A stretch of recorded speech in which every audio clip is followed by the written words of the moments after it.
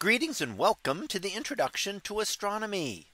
One of the things that I like to do in each of my introductory astronomy classes is to begin the class with the astronomy picture of the day from the NASA website, that is apod.nasa.gov/apod.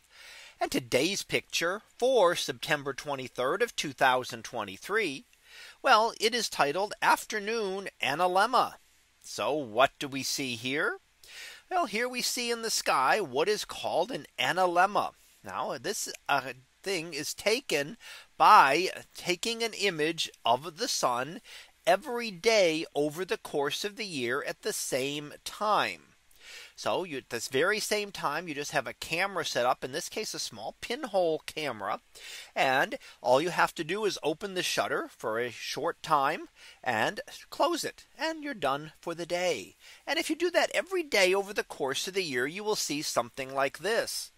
Now, of course, you'll see that there are some spots that are missing. Those are caused, of course, by days that may have been too cloudy to be able to see the sun. But we do see the distinct figure 8 pattern of an analemma here.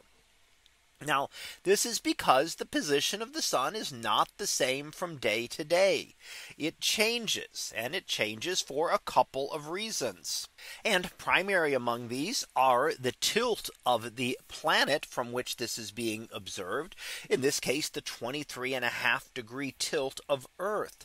And that's what causes it to stretch up and down, giving us that distinct figure 8 view that we see.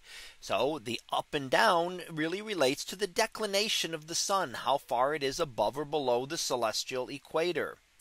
Now here we are observing in New Zealand.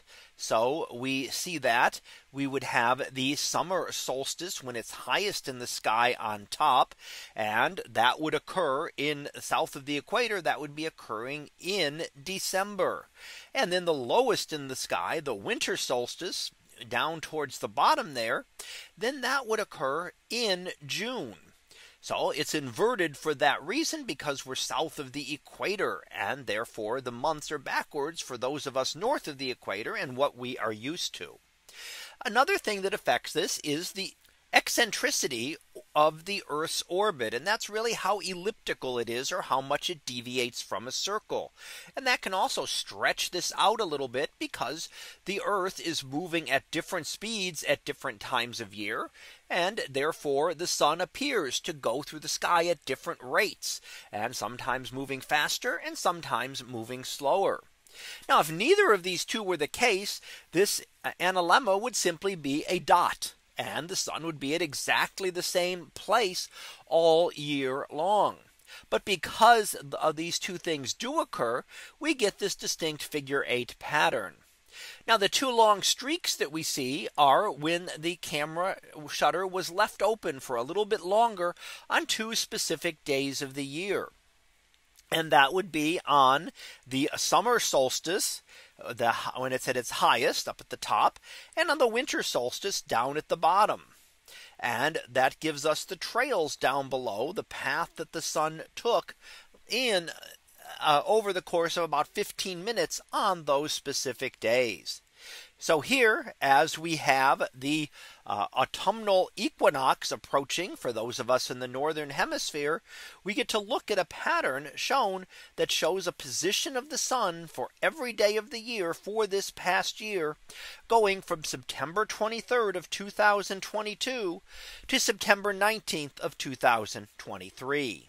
So that was our picture of the day for September 23rd of 2023. It was titled Afternoon Analemma. We'll be back again tomorrow for the next picture, previewed to be sunrise solar eclipse. So we'll see what that is about tomorrow. And until then, have a great day, everyone, and I will see you in class.